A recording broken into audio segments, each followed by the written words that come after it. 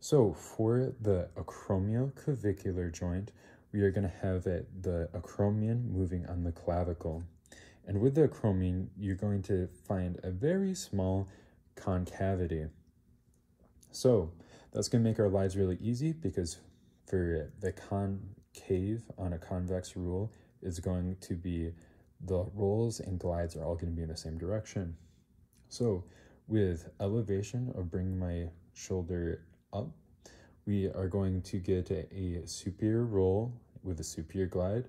With depression, we are going to get a inferior roll with an inferior glide.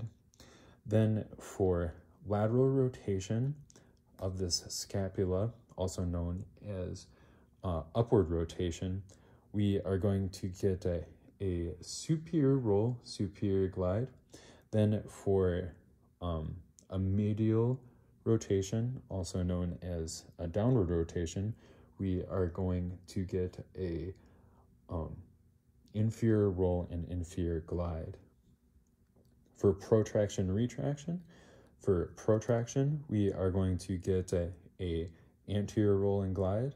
Then for retraction, we are going to get a posterior roll and glide.